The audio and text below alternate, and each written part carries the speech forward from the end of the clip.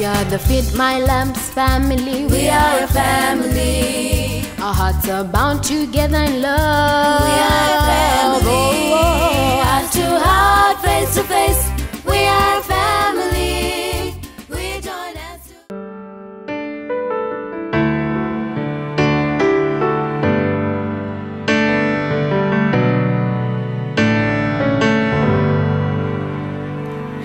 We all need someone to lean on when we are walking alone. Someone that we can depend on when we can't find our way home. We are the best friend of all. He is every time that we call. He will pick us up each time we fall. Jesus is the best friend of all. Life has its good and its bad days. Sometimes we all make mistakes. Only a friend should stay through the end, through all the laughter and pain. We are the best friend of all. He is every time that we call. He will pick us up each time we fall. Jesus is the best friend of all. We are the best friend of all. He is every time that we call. He will pick us up each time we fall. Jesus is the best friend of all. He will pick us up each time we fall. Jesus is the best friend of all.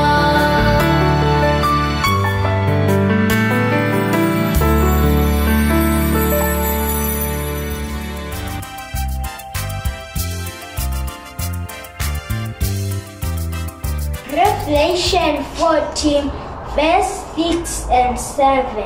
And I saw another angel flying in mid-heaven, having everlasting gospel to preach to those who live on earth, to every nation, tribe, tongue, and people. Verse 7.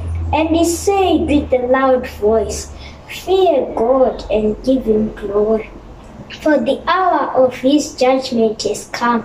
Worship him who made the heaven and the earth, the sea and the springs of water.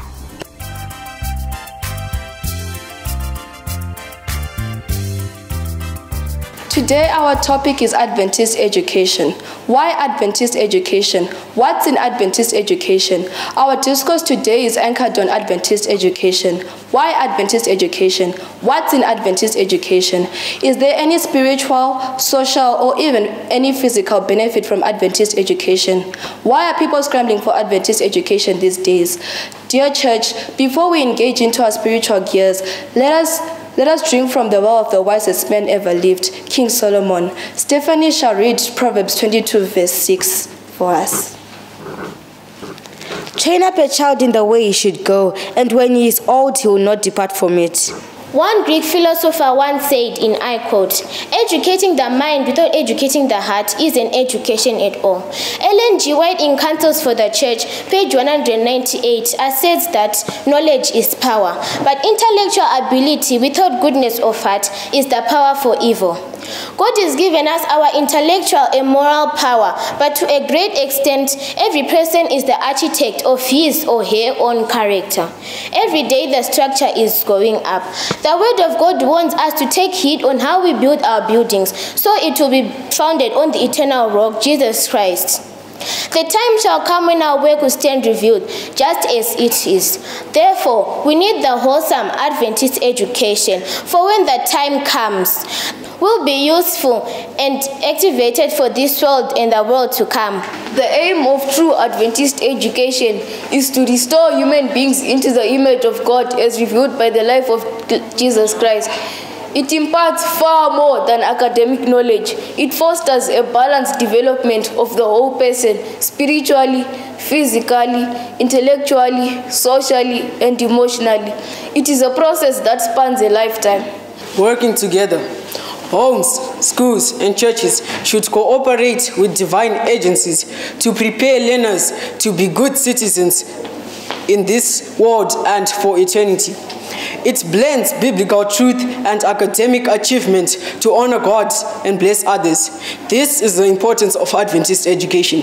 It won't leave you the same. John chapter 3, verse 1-4 says, I have no greater joy than to hear that my children are walking in the truth. Nothing else but the truth shall set you free. To me, Adventist education is like a balanced diet whose delicacy is difficult to resist.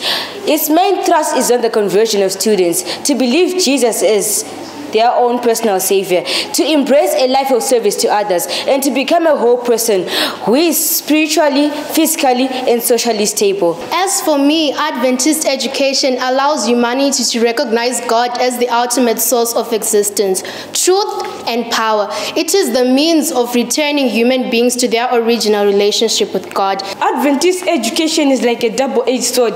It has the ability to pierce and penetrate into all the corners of antisocial behavior, perfecting and reshaping lost humanity into spiritual acknowledgement and understanding.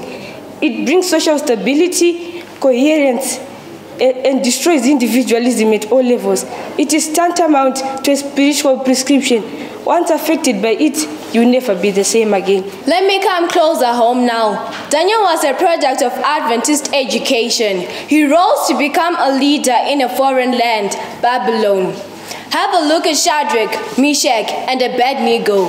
They changed the spiritual status and profiles of Babylon. They refused to worship foreign gods. Why? They had tested the sweetness of Adventist education. They refused to be bought or sold. Thus, the effect of Adventist education. It has great influence. Nebuchadnezzar declared that the God of the products of Adventist be worshipped. You can change the whole of Northwood Adventist Primary School. The value of Adventist education is embedded with its ability to train, nurture, and direct a child's Hunuism. It cultures its products to be acceptable members of society in this world and the world to come. Adventist education accords an individual code status and prescribing the correct balanced diet, mentally, spiritually, and physically. Adventist education today is being sought after like hotcakes on a busy market. In this permissive world, the world that has virtually allowed everything to be carefree, Adventist education is the only prescription that has managed to stabilize Hunuevanu. Why? Because it teaches spiritual values and moral ethics that direct and restore humanity to its original state. My friend, do you not want to be part and parcel of Adventist education? Stay blessed.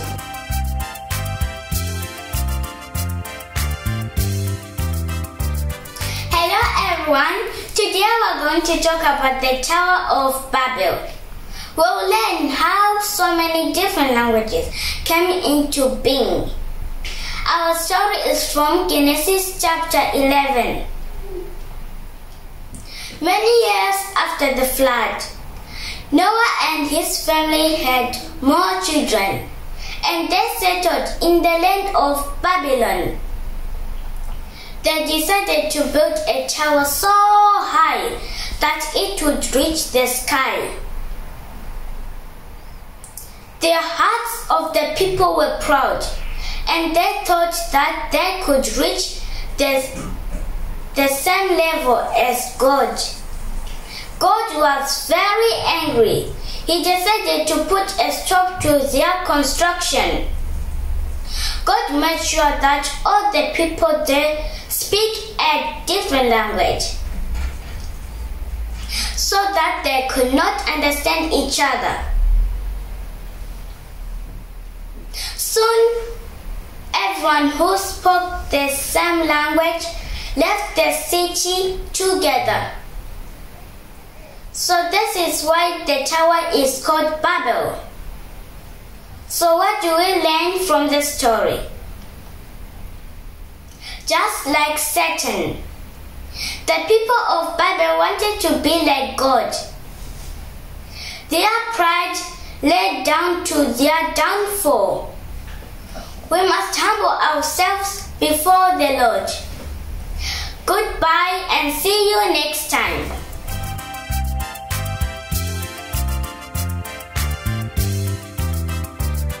Hi there, how are you? I'm happy, dear. How are you? Fine, fine. I had a bad day at school today. My friend Tamika, who lost her mother last week, is back at school and she was just crying. How sad. I cannot imagine life without my mother. How is she handling her situation? She is really depressed and sad. I wish I could do something to help. It's hard to comfort someone if you have not passed through a similar situation. And you really have to be careful with what you say because you might just end up hurting them. Yes, I agree with you. The only thing I did when she started crying was just to hug her tight.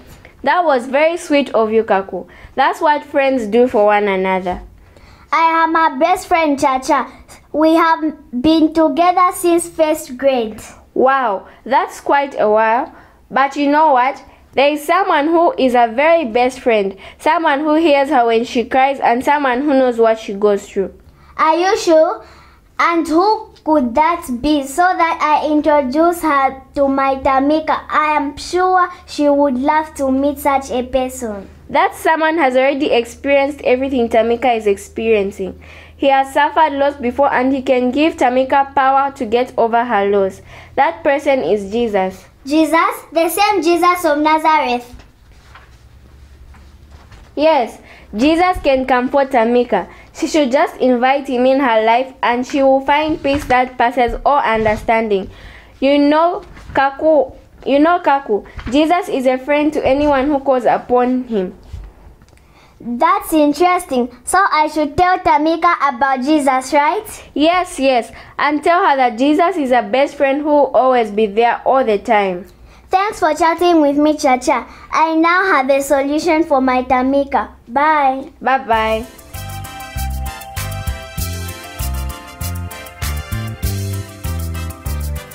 A lot happens under the sun, south of the equator.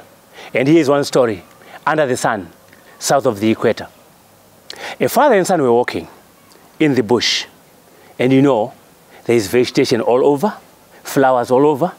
And the son said, Daddy, these bees, where are they going? He says, no, you know what? They are collecting nectar, going to the hive. And the father said, but anyway, stop worrying about it because there is yet another way of getting to a hive. Before long, there was a bird.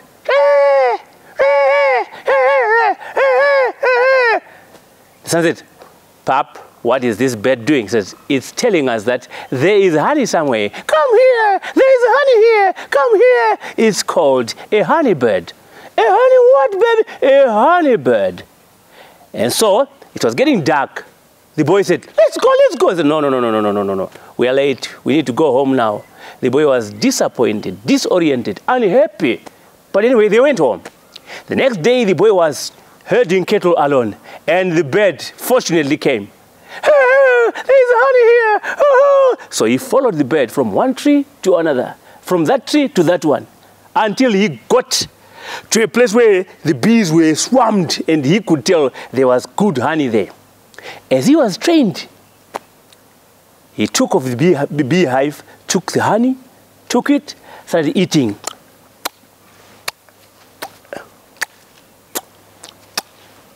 He was eating so much like that, he forgot that there was somebody at home who would want to have the honey. So when he finished, went to the river, drank a lot of water, his tummy was full. As he got home, the mother said, John, Here's your food. Mommy, I'm full. Mommy, I'm full. What did you eat? Nothing, Mama, nothing. Just some berries in the bush, some grapes and some stuff, blackberries and stuff. Oh, okay, no problem. The next day, the boy went out. And fortunately, he met the same sound. He heard the same sound. Hey, there's honey here.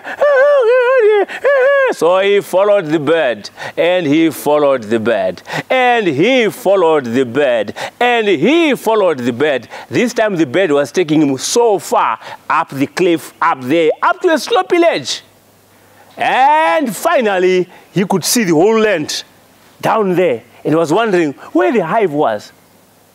Before he could think twice about what was happening, a big snake slithered past. Oh, what? He took to his heels, sped at a rampaging spree. He ran and ran and ran, never stopped. Adrenaline was at its work. And so when he got home, he went to the father. Daddy, you are bad. That bird of yours, you are bad. That bird is bad.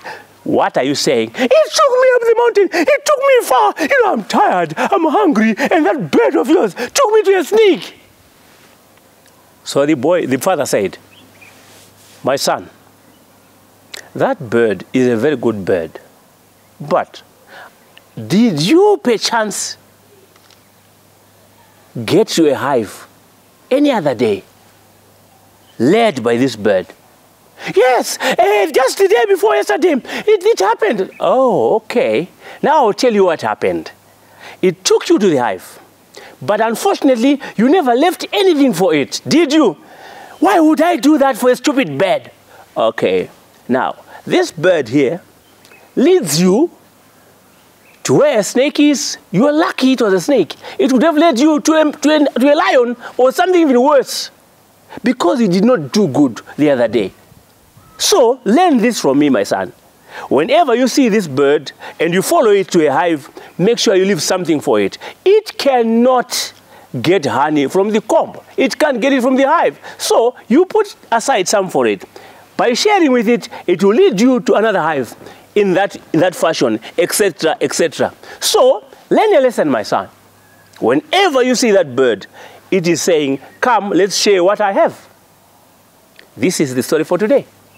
Thank you so much for listening. But before you go, just a minute. Whatever you do, learn from this story. Do good. Wherever you go, do good. However you do anything, do it well. Matthew chapter 7, verse 12 alludes to this. Do unto others as you would they do to you. Let's pray. Oh, Father, thank you so much for the lesson we have heard. May we learn to be good and to do good unto others. In Jesus' name we pray. Amen.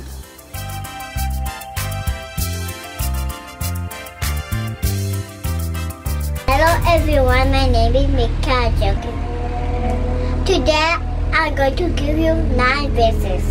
Ephesians 6 verse 1. Children, obey your parents in the Lord, for this is right. Psalm 23 verse 1. The Lord is my shepherd, I shall not want. Exodus 20 verse 8 and 9. Remember the Sabbath day to keep it holy. 6 days you shall labor and do all your work. Philippians 4 verse 4. Rejoice in the Lord, I say rejoice. James 5 verse 16. Pray for each other. Genesis 1 verse 1. In the beginning, God created heavens and the earth. John 11 verse 35. Jesus wept. Romans 12:13. Share with God's people who are in me. Joshua 1:9. Be strong and brave. I, that God, will be with you everywhere you go.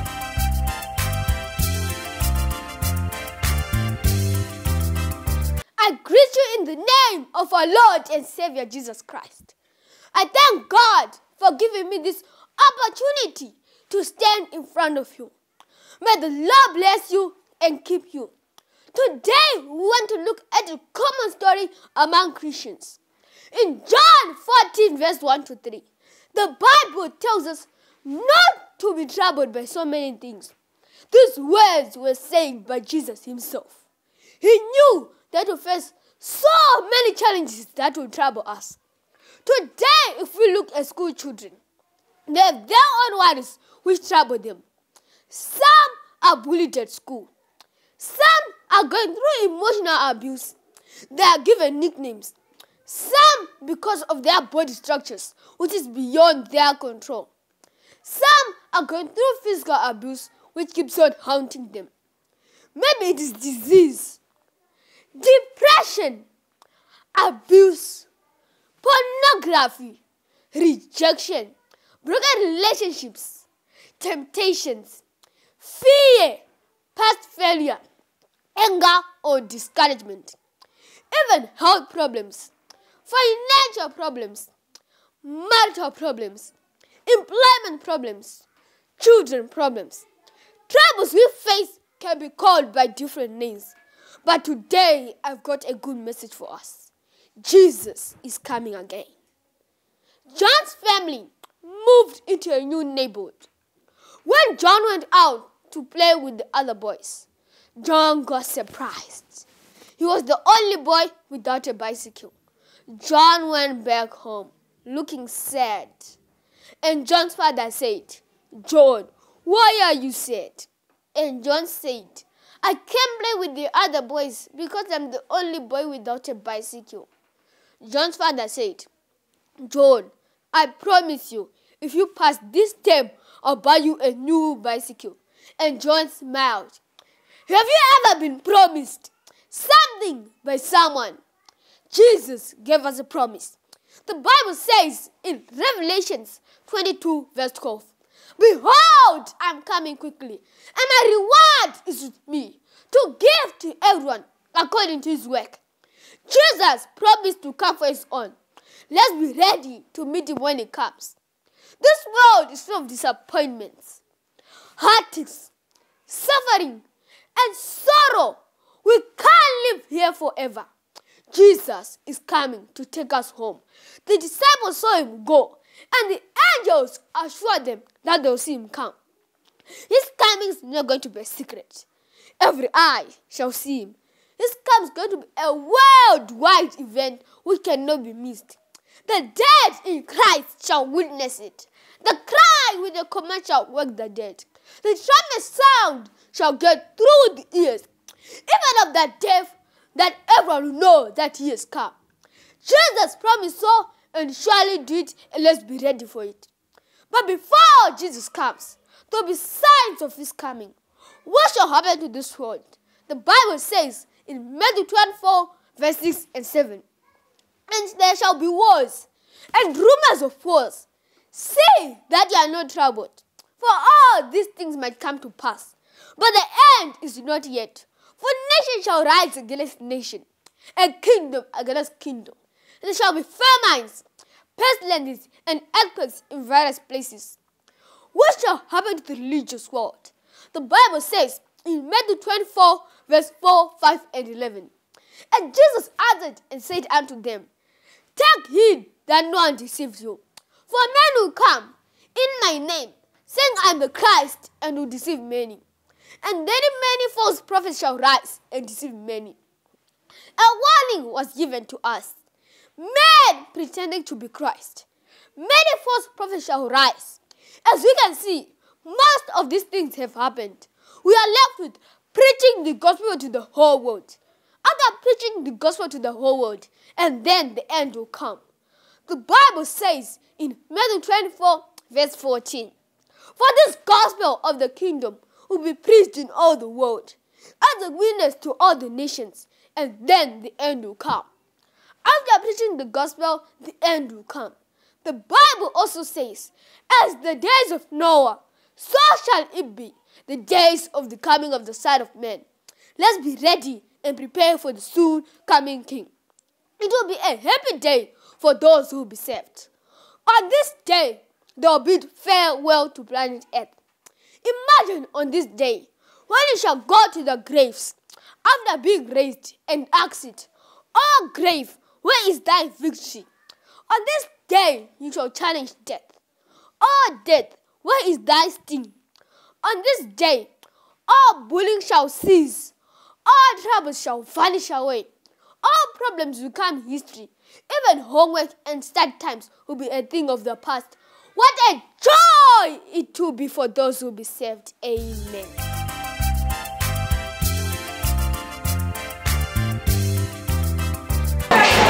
Jehovah Mufudzi wangu, hapana cha mingosho.